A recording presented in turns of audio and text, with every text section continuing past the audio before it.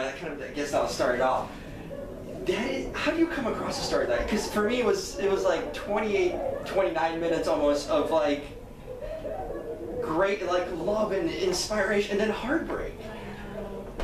How did you come across that film, like the story in general? Because it's something, you probably, unless you know like the family or something, you'd be aware of it. Right, so when the couple got married, they got married at age 95 and 96. Which is incredible. Right, and so a photo was circulating online of them. They were being called America's oldest interracial newlyweds. And a friend texted me the picture, and I just was pulled into, I just kept looking at them, and I wanted to know more about them. And so I connected the dots, and they invited me to come down and meet them. How, when you see something like that, that's like an immediate reaction, sort of thing, like, oh my God, it's incredible to see someone get married at that age, yes.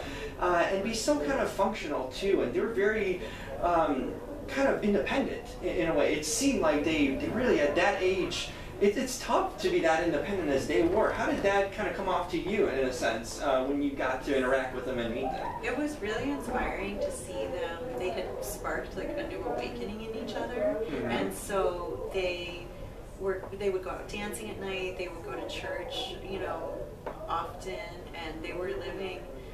It felt like with a lot of vitality, and that they had invigorated that in each other. And Edith's daughter, Rebecca, and her granddaughter, Robin, were helping care for them as well. So, I mean, it was beautiful to see. What kind of struck you immediately? Like, once you started recording, anything that really kind of hit you once you started observing them that really stuck with you and stayed with you? Just seeing that they were always holding hands, and the way that Eddie would bring Edith her teeth every morning, and they would put their teeth together. I'd never seen that before. It was a pretty startling shot too, but it also was a very connecting sort of thing. And so he really doted on her, and she was just such a prayerful, faithful woman. She would often recite poetry and sing to Eddie. They would share meals, and she would sing like spiritual hymns to him. And he was really funny and witty, and it was just great to see them as a pair. Were they okay with cameras? Because it didn't seem like it fazed them at all. You couldn't even tell that they were being filmed or anything. It was so natural. Yeah, they were really comfortable, and they were really generous with letting us know. Is there anything maybe that you learned or took away from that? Because I think there's messages and things we can apply to our own lives by seeing them, how open they are, how accepting they were of each other. Is there anything that stood out to you that you kind of reflected on and maybe like incorporated in your life maybe?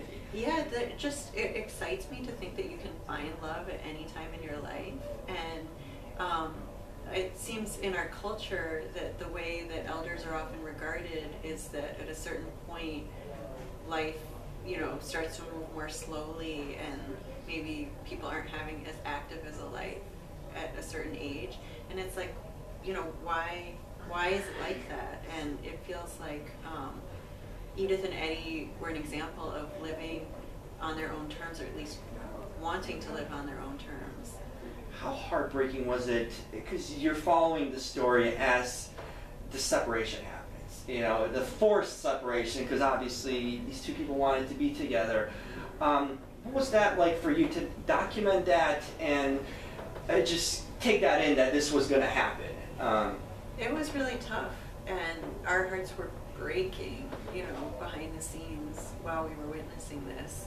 And we thought that this was something, just a crooked situation that was happening within this family and this couple, only to come to find out that this is happening to elders all over, and that it's really prevalent, and that many people don't know until it happens within their own family. And so it's often experienced in isolation, and so people think there's the only ones, or don't really realize that it's a really widespread issue. Is that more on the caretaker that kind of decides, because they couldn't obviously make decisions, they had someone making decisions for them. When something like this happens, when it's a marriage, how does that happen? How does the law and just how does everyone is so okay with that happen? Even the families, sometimes the families are more involved in a sense, but how do they allow that? Great question, and so many people that see the film ask that, and we were asking that ourselves. And recently, what I've been telling people is that this is an honest question that's being asked about a dishonest system and situation. And so often in Edith's case, a legal guardian was appointed by a court because her daughters couldn't get along, and that woman didn't know Edith. So how would she know what's best for Edith or what Edith wants? And so we see the complete disregard of Edith's wishes. Edith needed help in certain areas, but she was very lucid about what she wanted. She wanted to live at home, and she wanted to be with Eddie. And it seemed like they were fully capable of knowing what they wanted or what they made them happy. Yes. And I think that someone kind of decides your fate, even though you're in a mental state where you still know what you want. Yes. And even if you're, whatever mental state you're in, what about your human rights and, you know, your right to make your own decisions? Yeah. So, the legal guardianship system is in really great need of reform. Yeah, I think that sheds a really light, and for someone like me who was even completely unaware of that, I believe that a lot of people wouldn't even be aware of these kind of situations and what happens. You don't really think about it. It doesn't hit you. Sometimes, you know, you obviously take care of your parents when they get older in most cases, but then there's real cases like this too that, for me, it was kind of eye-opening in that way that, wow, you know, someone can have so much say over someone's life without even knowing that. Yes, it's really eye-opening and it's alarming, and we hope that the film will help serve as a wake-up call to people. And what we found is that it's so common. It takes different forms within different families and situations, but there are common threads throughout. And you know, at screenings all over the world, people come up after or reach out and say, just sharing their own stories, and they can relate in so many different ways. And you know, if you think about it, even when you have a loving family who wants the best for the person, it's still tough to deal with aging and end of life.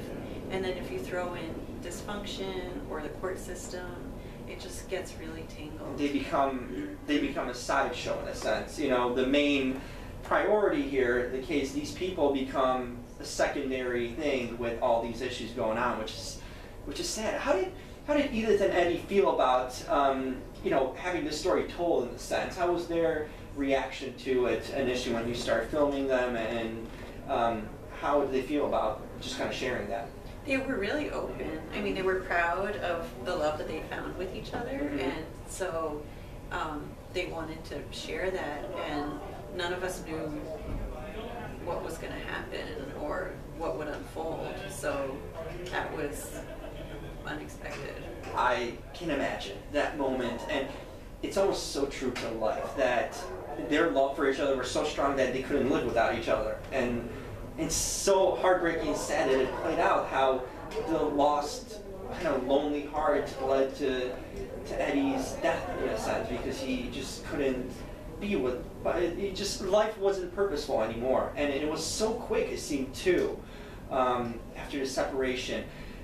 Obviously no one could have predicted that, but going into that, how did that change for you when you're documenting the story and it gets to that point and that quick downfall? How did you almost change your process, or how do you take that in?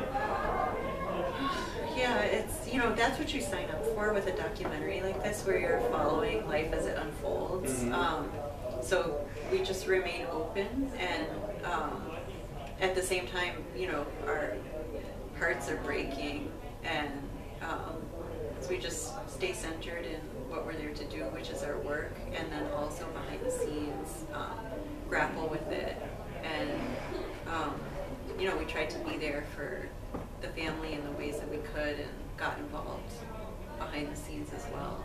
But I mean, I just feel like, you know, each documentary and every story is an adventure that you go on, and so wherever you don't know how it's going to play out, right? That's where you go. And in this case, it was almost poetic and heartbreaking, but also inspiring in the same way, where all these emotions kind of can play in, because the end result reflects the story in itself, the start of it. So it's almost poetic in a sense how it all came together.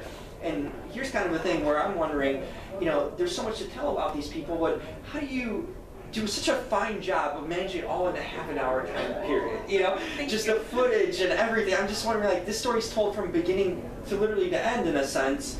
And of course life is open-ended in that way, but how do you manage to, like, structure it so it fits so nicely in such a short amount of time? Oh, thank you. Well, that's the power of editing, right? It's great editing. Yeah, you hear people say, like, the film is made in the editing room, and to some extent, well, that's halfway true, right? Yeah. And so just sticking with what is essential, because we went on to film for more than a year after what you see in the film, and when things didn't pan out, there was an ending that we were waiting for Edith to come home, and she never did.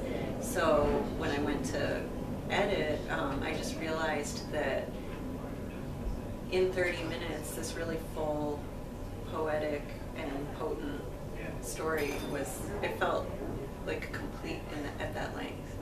Was there any family from Eddie's side? Because you don't get to really hear anything. It seems he's kind of very alone in that way. And Edith was his family and surrounding family. Is there any? Did you try to kind of connect the dots in a sense for his family? Yeah. So what was so beautiful was how Edith had brought him into her life and into her church community, where they fully embraced him. Yes. It was really special to see that, and his wife had passed away, as he says, 10 years before, and he hadn't had any children, so he didn't have much family. And so Edith and Rebecca and Robin had really become his family. Yeah, that's unbelievable. Did you follow up now that the film's out? Kind of, what is Edith's situation in a sense? Did she pass also? She did. Oh no. How long was it after? Did you get any sort of follow-up? How her reaction, was she informed of Eddie, and what was that fallout after kind of when the movie ends? Yeah, so Rebecca, who is the daughter that's another central character in the film, we were experiencing this through her. After Edith was taken away, we continued to follow her fight to her home. And her access to her own home was quite limited. She never got to see her kid either. And so she did share with Edith about Eddie's passing. She was first waiting to be in person with her mom so that they could grieve together. And then she did wind up telling me that she told her on the phone, and that it was hard for Edith to fathom that he was gone. She kind of probably understood the situation too, in that sense. You're very aware of what happened. What do you kind of, I mean, this is like, in a sense, a portrait of, like, a commentary too on it, what needs to change in our system. But it's also, I guess, in a sense, it also gives it's a story of hope too, because it shows that you can find love at any age. Yes. And that's very hopeful, because you don't hear about, like, the elderly getting married, and they do love also. It's almost, it gets to a certain age where someone gets older, you forgot about them. You forget about their actual feelings and love, and all these things are disregarded in a sense. What was your kind of central message, besides just telling their story, that you'd like people to take away from it? Yeah, people have reached out and saying this inspired me to go home and talk with my own family about these issues. So that is a really direct and immediate impact that it's making, and that in and of itself is really powerful.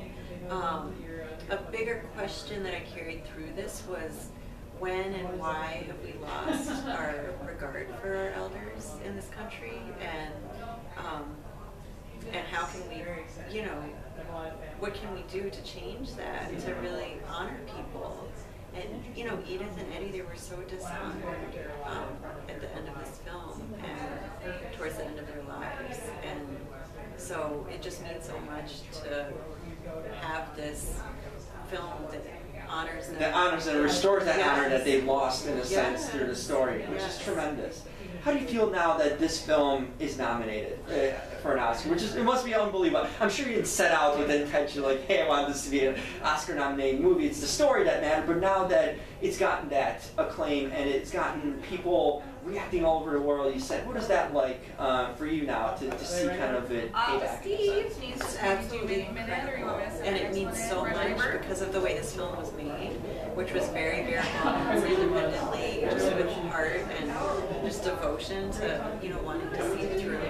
So to have it received in this light it's just absolutely incredible, and it feels very befitting because it's a testament to them, and they're such a special couple and such a special story that it feels perfect because it's like I give it all up to them.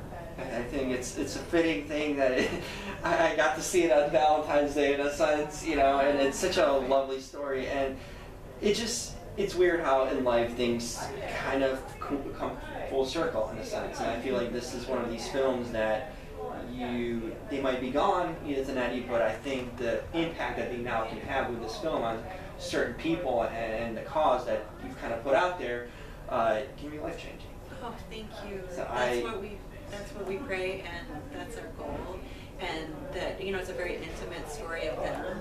They represent all elders that deserve, you know, don't have a voice in a sense. Yes. Yeah, and absolutely. just to live with dignity. So thank you so much, Laura. I appreciate you doing this film. It just really struck me too, and it was just very inspiring on many fronts, and I certainly hope you win that Oscar. If not, you still did a great job no matter what. You can be proud of it at the end of the day. Oh, thank you so much. Thank you so much. Edith and Eddie, everyone go see it.